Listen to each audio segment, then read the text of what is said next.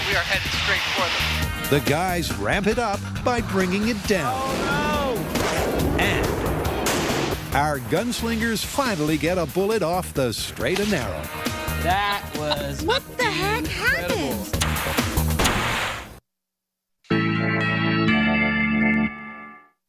Mach 1.06. So far, Supersonic Savage has completed one 8,000 feet sonic boom flyby. Well, that was 8,000 feet, and it was 1.06 Mach. That was nothing. But they're not done yet. This time, they're ramping it up by bringing it down. We are banking into position, getting to 2,000 feet elevation in order to do another supersonic pass. Sonic boom from 2,000 feet. Well, that's a lot closer than 8,000, so it might do it. All right, we are accelerating. Mach 1. Mach 1.03. We are headed straight for them. 2,000 feet at Mach 1.07. It seems so peaceful. Adam flying overhead at the speed of sound, and then Wow! That was something. I call that a bullseye. it's a classic sonic boom and a classic illustration of the difference between the speed of light and the speed of sound. You see the supersonic jet fly by in silence, then the sound moving at 761 miles per hour catches up.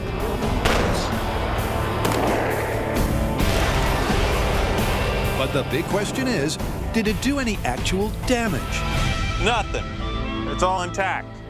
So it's a question of how low can you legally go? Like some kind of supersonic limbo dance, the guys bring it down one more All right, notch. here we go. We're commencing the 500-foot run. We're accelerating now. We got to see some broken glass. Okay, he just came over the horizon. 500 feet. Mach 1.03. Oh, we are headed straight for them. That doesn't feel like 500 feet. It feels like 50. Mach 1.05. Oh, I can totally see it right there. This one's for the money. Oh, no! Wow! That was loud. Really loud. But despite the powerful ground-level experience, the myth that a sonic boom equals shattered glass is looking busted. Not one single item of glassware was even splintered. No broken glass. Not looking good at this point. Not at this geographical point, but a few hundred feet away at base camp, the team make an interesting discovery. Hey, Pete. Hey, Jamie. What do you got?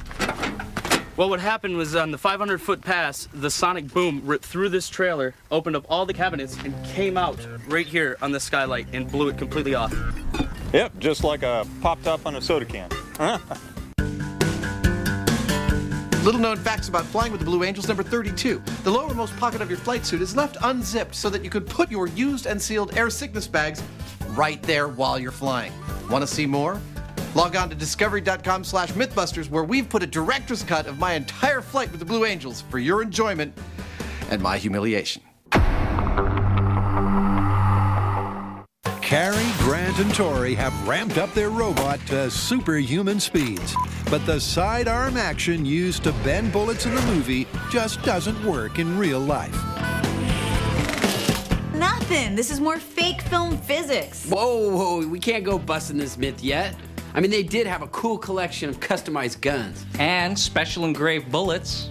Okay, I see where you're going with this. Maybe it's not just the sidearm flick that gives us the curving bullet. Exactly. Maybe it's a function of altering the bullets and guns themselves that's giving the bullets that curve. Yeah, I mean, it seems logical. You change the surface of the bullet or its balance, that could affect the trajectory. Okay, but what about the gun? Well, the main thing that makes the bullet go straight is the rifling in the barrel. Yeah, the helical grooves cause the bullet to go into a self-stabilizing spiral. So I guess the next step, take the rifling out of the gun, alter the bullets, and see if we get a curve.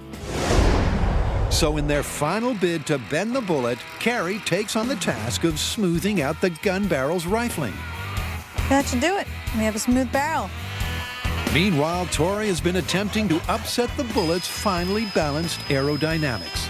Now, the 3 sets of bullets are done. The first set, I've changed just the aerodynamics of the bullet, and the way I've done that is I've taken a hacksaw and cut grooves along one side of the bullet. The other set, what I've done is I've changed the weight, and the way I've done this is I've drilled out half of the bullet, and then I filled it with car body filler, so that way it's unbalanced.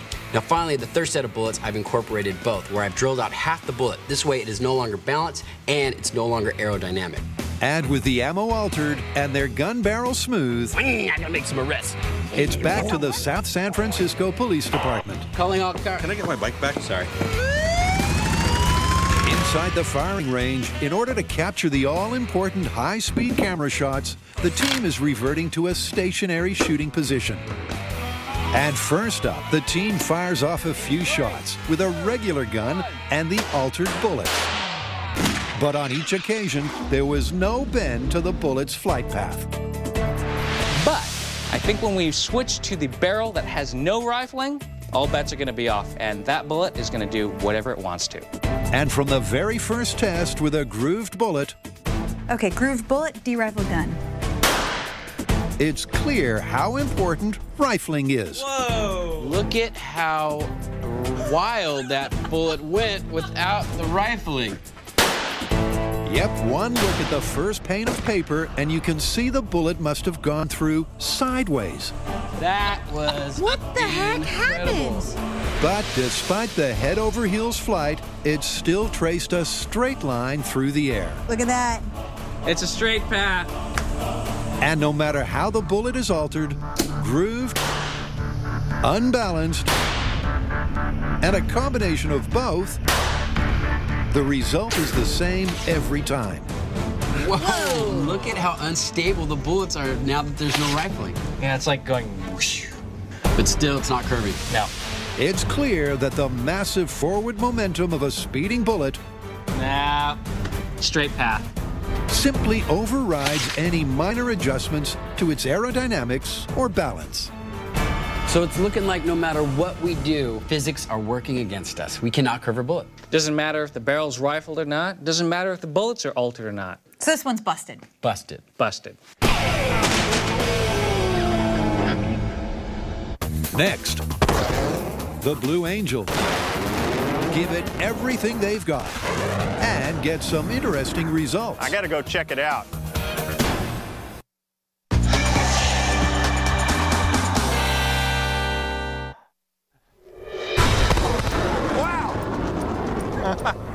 So our 500-foot pass did not break any glass. Nothing. What's going to happen now is I'm going to get in a chase plane and follow Ben as he begins to do lower and lower passes over our test site, also increasing his angle of attack to focus the sonic boom right on ground zero, on our house. I swear, we are incredibly close. So without a single sign of the mythical glass-shattering result, the team is ramping it up with some fancy flying. This time we're coming in nose down at about 5 degrees. We think this might focus the boom a little bit more and give us what we want. There they are.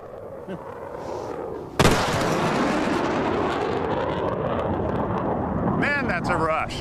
Before Jamie can get in and check the results, Ben blasts by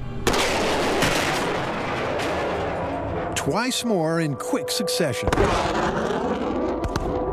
And this time, damage is definitely done. No window. I can see it from here. A broken window, but not exactly as per the myth. Oh, no. It blew the window out of its hole, but it didn't break it. The 3 rapid-fire, low-altitude supersonic flybys have clearly had an effect. The plot thickens. That broke the door. But the jury is still out on whether it will specifically break glass. Didn't break any of the glass. It knocked it down, though. And that has got Jamie thinking. A sonic boom is just a pressure wave. Now, we've created a lot of pressure waves on Mythbusters. We've put out fires with them. We've broken wine glasses. But on the other hand, we've tried to make people poop, and we've tried to blow up cars with them. Those didn't work too well. Sometimes they just don't behave the way you expect, from reflections, from harmonics, from all sorts of subtle details that you only figure out